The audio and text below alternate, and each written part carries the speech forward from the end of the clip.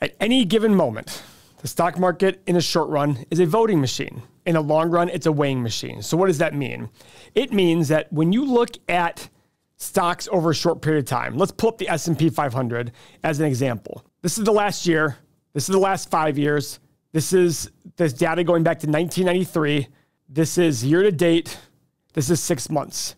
In short periods of time, the market is going to be irrational. In the short run, what's going to matter is people's emotions, people's reaction to Mr. Market. If people are excited and a lot of good data comes out, makes them feel euphoric, they're going to put more money into stocks and it's going to drive up stock prices. The exact opposite happens when things are scary. Let's look at one of the scariest events of our time. That is COVID right there. People thought the entire world was shutting down, which it did, and people thought this is only going to be bad for a very long period of time. Now, I want you to remember, at this point right here, I believe there were 5,000 COVID cases in the United States of America. At the bottom of the market. We've had, by this point, hundreds of millions, if not billions of COVID cases. So clearly, this was not the rationale. It doesn't make any sense to me. But people's fear was all consuming here. And then when they realized, oh, wait, we're getting tons of checks. Great. All is good in this world. But over long periods of time, stocks are a weighing machine. What does that mean? It means that over long periods of time, the fundamentals of the stock market and individual companies is what's going to win out in the long run. Let's look at 2000. In 2000, things were euphoric. At the peak of the 2000 bubble, we had the S&P at roughly SPY at 147 in March of 2000. 23 years later. So let's see what the kind of return that is, not including dividends. Divided by 145 to the power of 1 divided by 23. 4.55%, not including dividends. Now, back here, there were many people who thought the stock market was going to go up 18% a year for the rest of the time. Without dividends, it went up 4.55%. Dividends since then have averaged at low twos. So overall, we're looking at 6.5 to 7% per year returns over a 23-year period. If I told you back here that that's what would have happened, you would have said, you're crazy, you're stupid, stocks are going to go up 10, 15, 20% a year the rest of the time. But in the weighing machine, you overpaid here, and it took you a long time to recover. And on top of that, guys, where are we today? Are we at reasonable values? So that question is the one we're here to look at. Now, if you're new to the channel, I am someone who looks at the long term and I focus on long-term metrics. I don't care about everybody cares so much about day-to-day data. What's going on today? Oh, things are good today. What about tomorrow? Oh my God, things are bad tomorrow. No. Guys, in this chart of history, how many things were good and bad over long periods of time? Tens and tens of millions, hundreds of millions of data points. The question is, if you paid a cheap price for stocks, you probably did pretty well. And guess what, guys? The other thing is, the story being told here, here, and here were not good stories. They were not good stories. Go back and Google financial news from March 2020 to March of 2009, and it's about June of 2003. Go Google it. Let me know how good the world looked back then. It wasn't good, and that's when you're going to get the best deals. So, how do you avoid falling for the trap of the media's ability to have the news follow where stocks are going? It's not the other way around. If a stock is up or the stock market's up, the news is going to be why it's up. If the stocks are down, the news is going to be why it's down. The joke we have in the office is when the market's up, my brother will text me and say, what BS news is out there to justify this? Yeah, he's exactly right. It's the people who have the ability to stay calm during good and bad times. Not just bad times, good times as well. And to sit there and not chase returns. And to not bail when you could have an opportunity for a good buying time. That's the hard part. And that's what we're here to talk about in this channel. So, I have my stock market to GDP ratio that's based on the S&P. I won't get into the math of how I do it, but this goes back to 1929 and the ending quarter GDP value for all those 370 some quarters. I put them all in here and I took averages.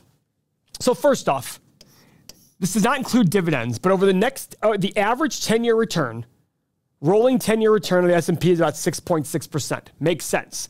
Because the historical average for dividends is about 3.5% after the last 30 years of very low dividend yield. So you're getting about a 9 or 10% return, which is about average. Imagine how good it'll feel to see markets falling and not have a worry in the world. Imagine how good it'd feel to have financial peace of mind. Imagine how great it'll feel to be able to understand how to read financial statements and impress all your friends when you're able to buy stocks based on facts and not emotions like they do. This is exactly what our software will help you learn and understand. For a little over $1 a day, you can have access to the same exact software that I use in our videos and that I use every single day for my own private investment decisions. It is beyond easy to use. And if you don't like it in the first 30 days, email us, 100% money back guarantee, no questions asked. Stop worrying about your retirement and future and start planning for it. So begin right now at everythingmoney.com and start planning for your future confidently today, right here, right now. Now, going back in history, when you're overvalued, the average return is about 2.3% a year for the next 10 years. So about a third, almost a third, 2/3 less, about a third of the actual average. When it's undervalued, the average is 9.3. So about 50% more than this one. Now, here's another interesting part. The more and more you get overvalued, your returns get worse. Makes sense, right? And the more undervalued you are, the returns get better. Makes sense. As you pay less, your returns go up. As you pay more, your returns go down. If I was going to give you $100 10 years from now and you paid me $100 today for it, that's a 0% return. If you paid me $10 today, that's a 900% return. Look at that math, by the way. That is the difference in return. The companies in the US is going to do what it's going to do. The less you pay for that growth, the better you're going to do. That's the key there, okay? Now, where do we currently stand? Well, as of today, March 6, 2023's close, the S&P is 66.2% overvalued. That's higher than here. According to this, and according to history, the S&P will probably be lower 10 years from now than it is today. And that might be a very, very hard pill for people to swallow. Could it happen? Probably more likely than not. Could it be avoided? Absolutely. If we have 10% inflation for the next 10 years, every single year 10%, this probably will not happen. It'll probably be better than that. You might think that's crazy, but GDP will skyrocket with inflation, and it'll make the current S&P levels much easier to understand and much easier to accept. Now, when was the last time we were this bad? Well, here's the interesting part. 2000 was a tech bubble. 2000, people think, oh my God, that was the worst time in history. The peak was 56.9% overvalued. We're currently worse than that, than the peak of the tech bubble. I repeat, we're currently worse than that. Now, there are going to be comments below. Well, Paul, we're more service-oriented, higher profit margins, makes less sense. I gotcha, and I agree with that. I do wonder about that all the time. There are other areas, there are other data points out there that suggest that we're only 25 or 30% overvalued, which is still a lot. That is still a lot, but it's a lot better than 66%. But let's go pull up a metric that I love that factors in that all it cares about is earnings. So it doesn't matter how it was earned, it's just earnings in general. This is the 10-year cyclically adjusted PE ratio going back to 1871. What does this mean? What it does is it takes the last 10 years of earnings of the S&P and it brings it to today's dollars using inflation. And then it divides the market cap by that average earnings. We are currently at 29.4. Look at history. The average is 17. Are we over or undervalued? We've only been overvalued a few times. And guess what? Great Depression. How did we do for the next 20 years? Okay, fine. 1966, the S&P was at 110. 1982, it was 107. Remember, this is an PE multiple. It's not where the stock market was. The stock market was flat for how many years? Look at this. S&P was 1465. It didn't break 1465 again until, let's look at our data. It took till 2007 to beat that number again. And guess what? That's when we had another crash. And it took another 5 more years to hit that level one more time. So from 2000 to 2012, the S&P did absolutely nothing. 0 gains except for dividends. That's all you would have made. Valuations drive the long-term results in the market. The hard part about valuations is for valuations to get better, stock prices have to go down. When stock prices go down, the media tells you how the world is falling apart. When the world feels like it's falling apart, what are you doing? Don't be the person that sells. Brainwash yourself. Now, when I say brainwash yourself, this is the reason I do these videos over and over. This is the reason I read the same books over and over. This is the reason I listen to the same podcasts over and over. This is the reason that even when I do watch a video, which is very rare, I watch the same videos over and over. I listen to the people that all say the same thing who are the best investors of all time. It's about repeating over and over the things that make sense. When the world feels like it's going to fall apart, it's not falling apart. Just like when the world feels like it can't get that it'll never get worse, it will get worse. We have cycles. Death, taxes, and cycles. Those are the three guarantees I give you in this world. Things will never be great forever. Things will never be bad forever. And for the S&P 500 to go to zero, you won't even be worried about your 401k if it went to zero. There would be a complete Armageddon. It ain't gonna happen. So, you as an investor, when things get worse, which they are likely to get worse in the stock market, when I hear people say, oh my God, it's going to be so bad, we're going to go down another 20%. Guys, I think it's going to be way worse than that. Does that mean that it will happen? No. But I just look at history going, why would it be any different this time? The four most dangerous words in investing is, it's different this time. Why would we go from 66.2% overvalued to stable for a long period of time?